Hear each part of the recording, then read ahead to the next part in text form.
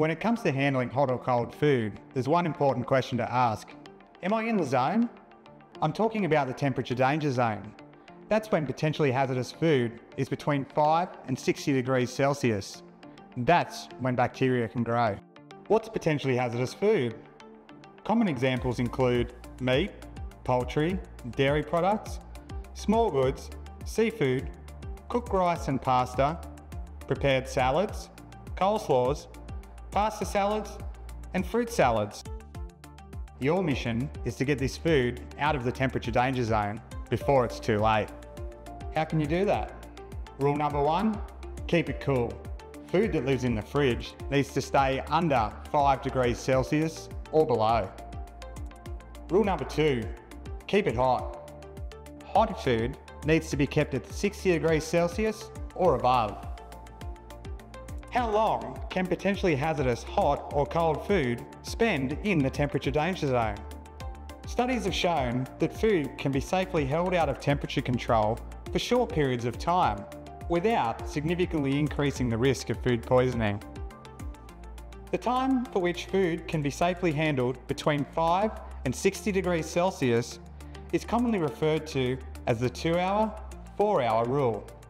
Less than 2 hours, the food can be used or put back in the refrigerator at or below 5 degrees, or heated to above 60 degrees for later use.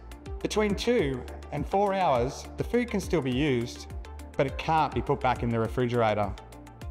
More than 4 hours, the food must be thrown out. To ensure the 2-hour, 4-hour rule is being applied correctly, you must implement a documented system for monitoring the length of time the food is displayed out of temperature control. Let's go through an example using a 2-hour, 4-hour temperature log to demonstrate the 2-hour, 4-hour rule is being used. 9 AM, sandwich ingredients are taken from the refrigerator and prepared by chopping and slicing at room temperature.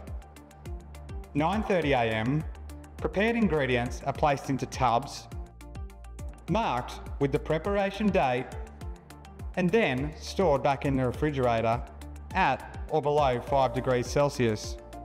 This 30 minutes of preparation time must be counted towards the time the food is out of temperature control. 12:30 PM, the tubs of ingredients are brought back out for the lunch rush. 2 PM, the tubs can be returned to the refrigerator. This equals 2 hours out of temperature control, including preparation. Mark with the time remaining. These ingredients may then be put back in the refrigerator and used the next day, or they could be left out for another 2 hours and discarded at 4 PM. Once the ingredients have spent a total of 4 hours in the temperature danger zone, they must have been used up or discarded. So remember to keep cold food in the fridge at 5 degrees Celsius or below. Keep hot food hot at 60 degrees Celsius or above. If food enters the temperature danger zone, you must use the 2-hour, 4-hour rule.